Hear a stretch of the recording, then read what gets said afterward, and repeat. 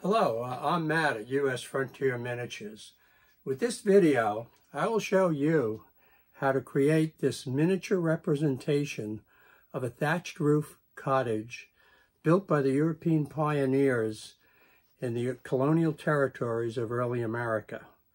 I call it the half-timber thatched roof English settler's cottage. You know, in earlier videos, I spoke about the Swedish immigrants to the American frontier and their skills in building log cabins. Also, I mentioned the German immigrants and their abilities to build stone houses. In fact, I had a series of videos about them.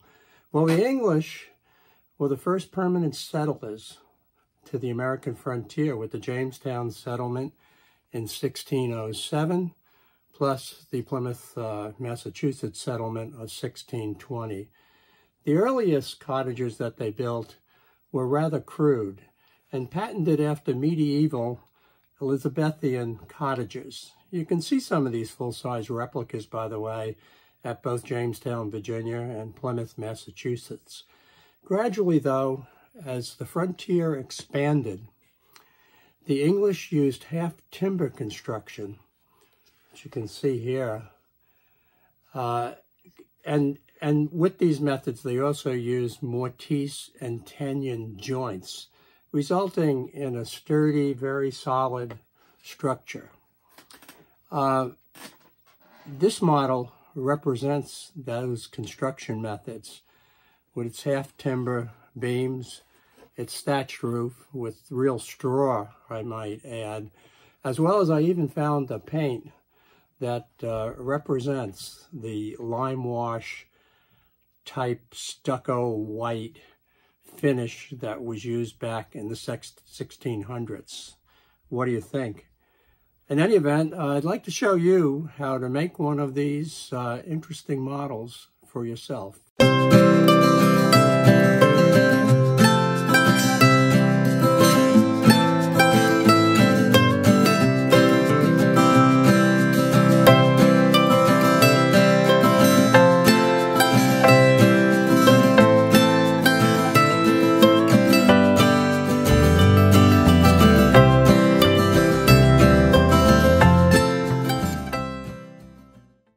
Hello, I'm Matt from U.S. Frontier Miniatures. Welcome to my workshop and studio.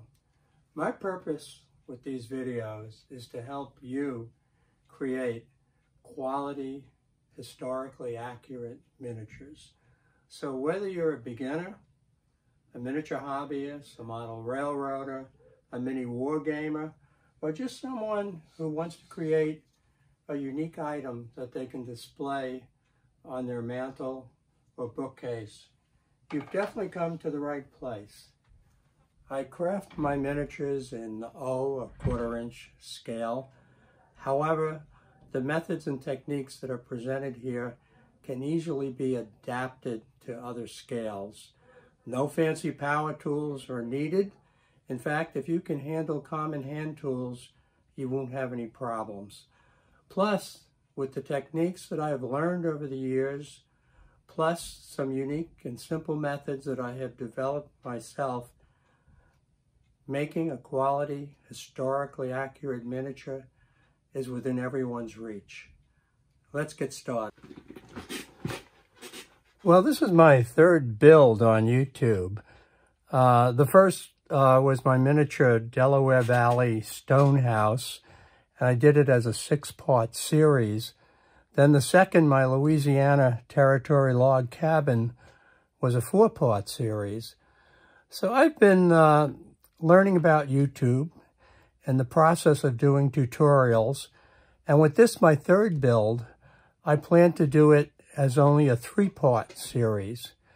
But in the process, I also have planned to make it easier for inexperienced people to make a quality miniature job. So let's get to the plans. In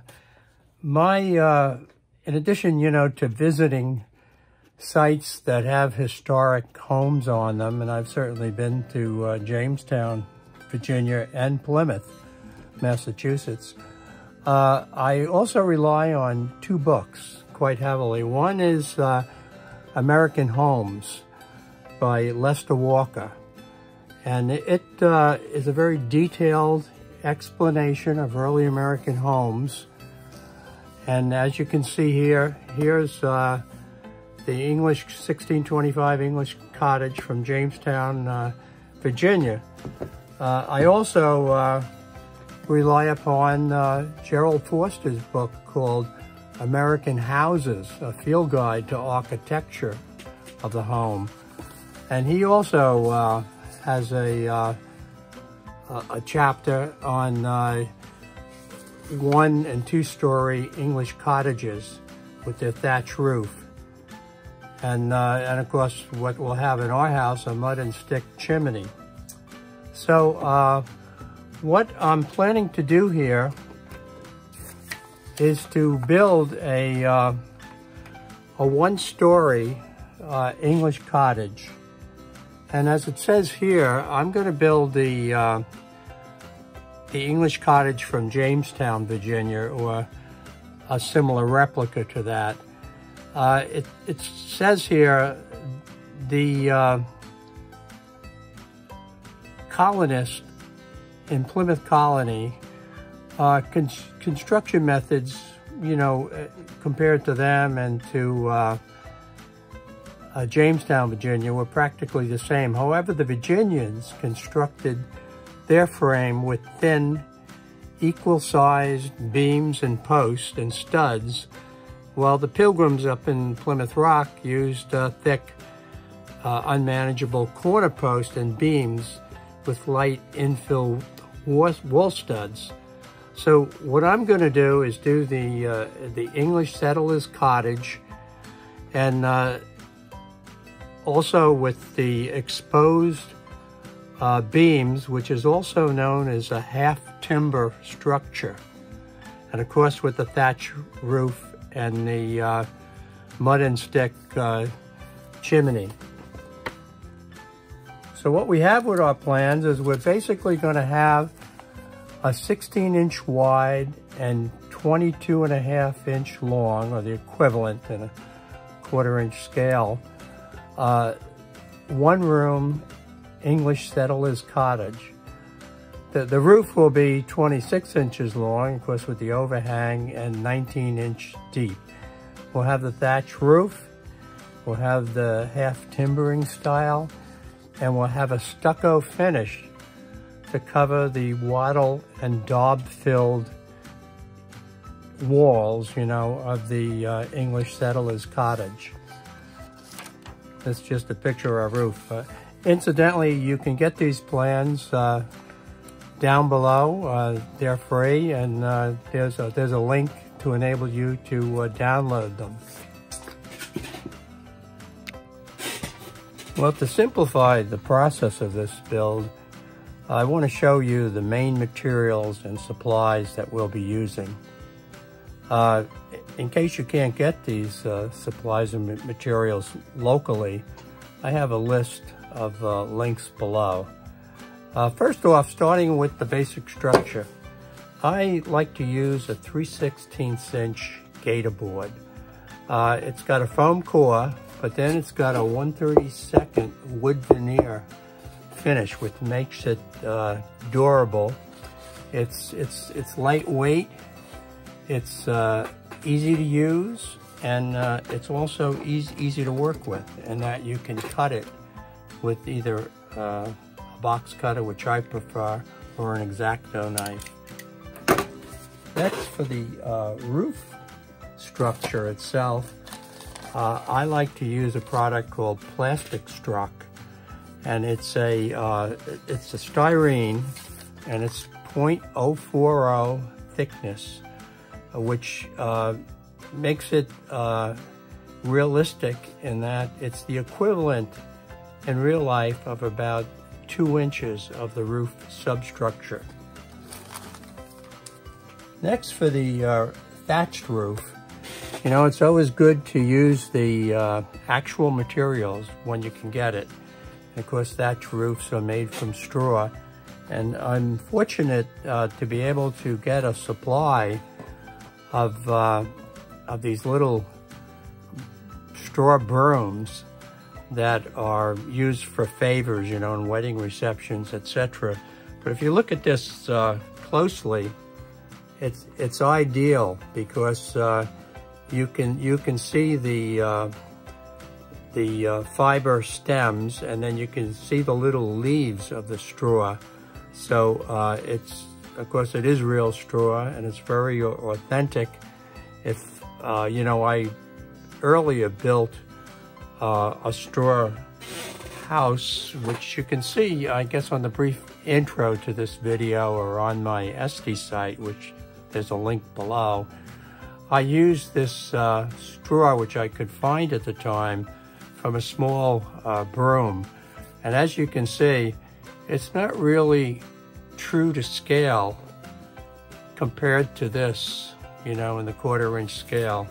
This makes for a very nice thatched roof. Here's an example of the bundles that we'll be making for this. Next, for the half timber structure, I recommend using basswood and using 1/8 by 1/4 inch basswood. Here's one that I took out of the package, and of course we'll be weathering this and also distressing it to look like real axe horn wood. For the chimney wooden glue construction, I'm recommending here that we use a 1/32 by 3/16 inch basswood. This is the actual one I've taken out of here, and again we'll be weathering this. We're going to use other basswood to support the gator board and to give us some gluing surfaces. For example, we'll need 4 corner braces. I use this 3/8 inch square basswood, but since it's internal, you can substitute any suitable size material that's convenient to work with, or spare wood that you have around the house. Also, I use the same 3/8 inch square wood to furnish 2, I'll put actually 2 here, 2 gluing braces, which gives you the capability of conveniently gluing it onto a display stand or any permanent mounting that you want to put it on. Also then, as far as gluing on the styrene roof, I use this 1/4 inch square basswood, you know, to come up with 4 of these, you know, to be able to have a good gluing surface.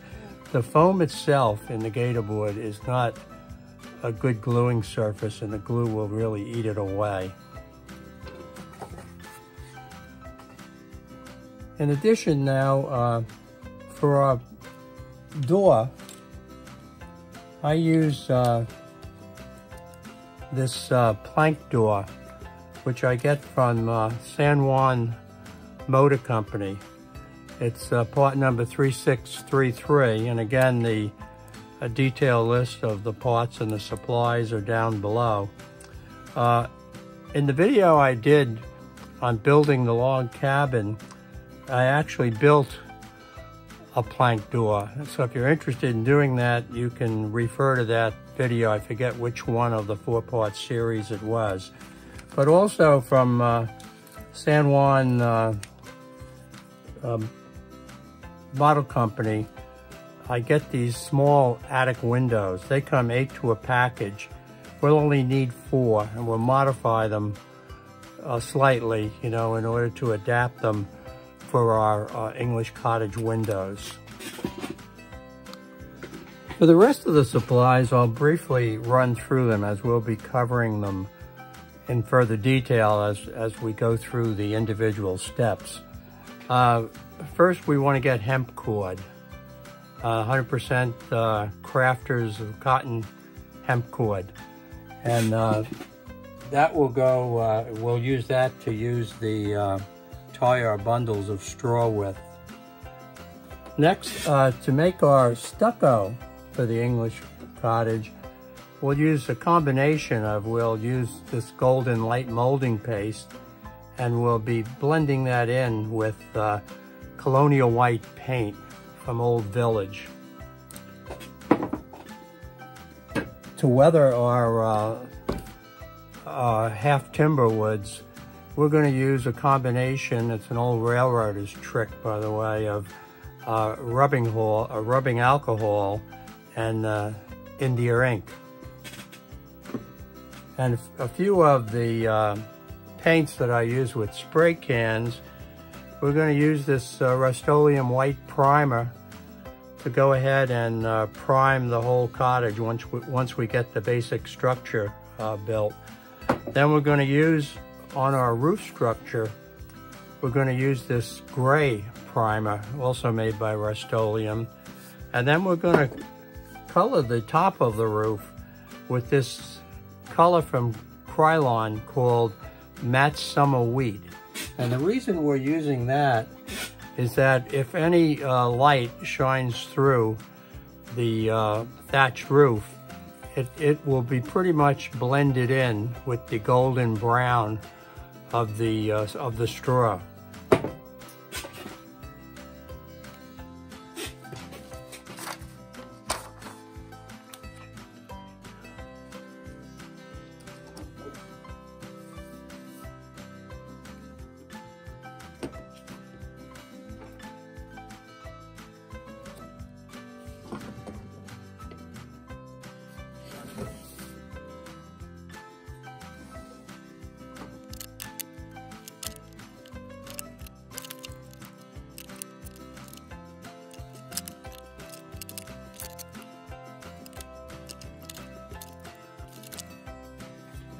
Gator board cuts easily with a sharp knife. I prefer a box cutter knife that you see here, but an X-Acto knife would also work well. I also use a 1/4 inch raised lip ruler, which helps to protect your hands.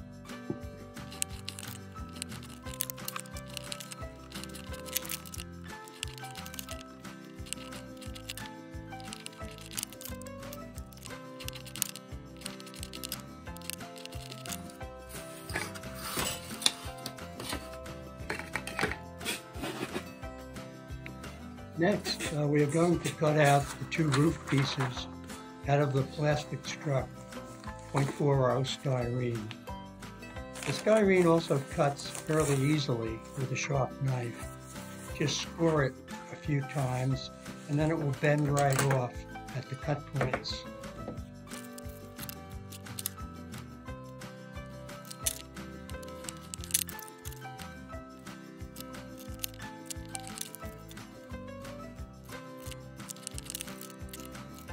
Included with the plans is a list of the various braces that we'll need to glue the cottage together. So I'll go ahead, I have a little miter saw here, and I'll go ahead and cut 4 cottage braces, the 2 glue mounts, 4 of the roof braces, and of course the parts.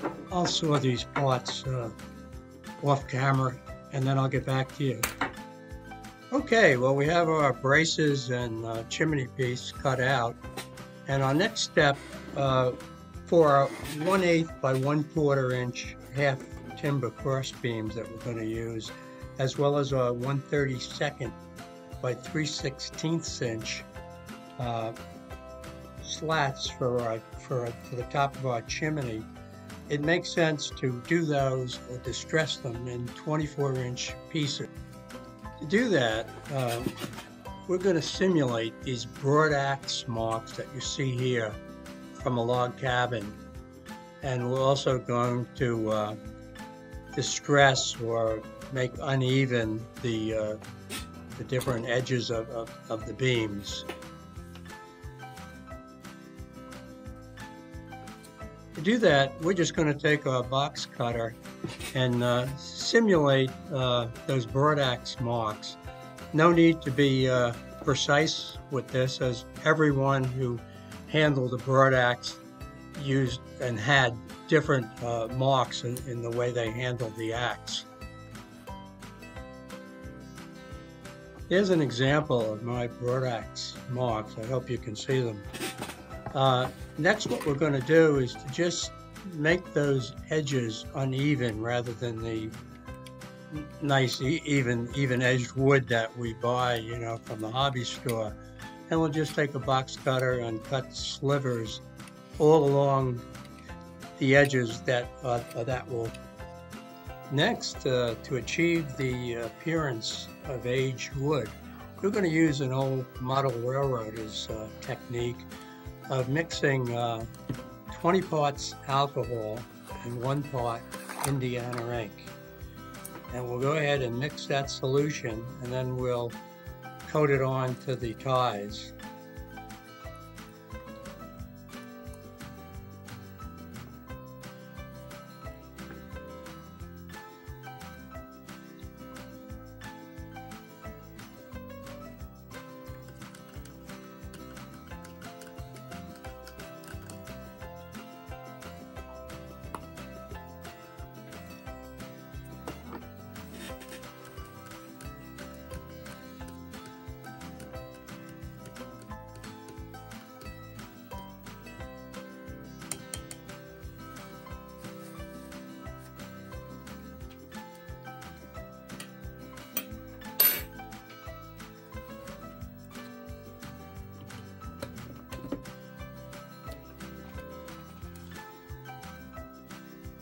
Go ahead and brush it on liberally. You'll find that each piece colors differently, and I guess based on the type of wood it is, and the age of the wood, and the cut of the wood, and it'll achieve a nice appearance. So after we go ahead and brush it on, we'll just take a dry cloth and wipe it off, and you get that nice effect. If you're not happy with it, you want it darker, put another coat on it.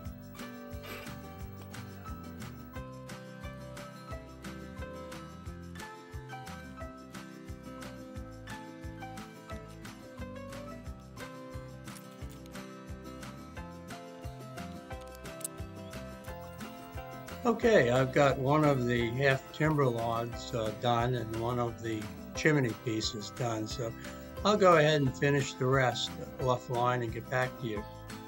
Well, okay, I finished applying the India ink and alcohol solution to the beams.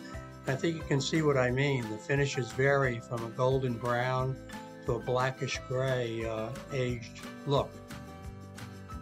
So that's the end of part 1. Coming up in part 2, we'll assemble the basic house, mount our doors and windows, and also mount our half timber beams. Now, if you found this video useful, please give it a thumbs up below and also subscribe. That way you'll be informed of my new projects. Below, I have added time codes and major section headings so that you can access specific parts of the project more easily. This is a complete project, by the way, from the chimney top right down to the display stand that the cottage sits on. And by necessity, I've divided it into 3 video parts according to the sequence that I actually built it in. So if you're going to build this English settlers cottage for yourself, I certainly recommend that you view the other 2 videos.